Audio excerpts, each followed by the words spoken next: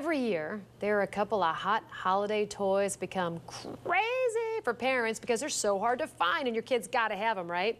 This year, there are two of them.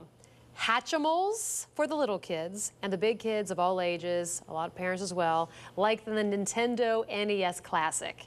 Simply Money's Amy Wagner is here with how you might be able to find one.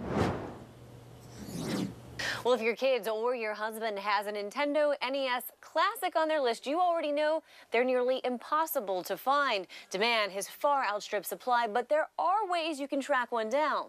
This, of course, is a retro gaming unit, much like the Nintendos in the 1980s when we first started playing Donkey Kong and Super Mario Brothers. But early buzz fueled incredible demand. The games were supposed to sell for $60 are now selling for $200 or more on Amazon and eBay. But if you don't have the budget for that, Toys R Us says it will be restocking the Nintendo NES Classic throughout the holiday season, but expect those stocks to sell out fast. The Kenwood store received 24 of them over the weekend and sold out as soon as they opened. Target and GameStop stores are also getting new shipments of the NES Classic throughout the holiday season. The Simply Money point here, your best bet is to visit a store and find out which days the new shipments arrive, then be there on that day just as soon as the store opens.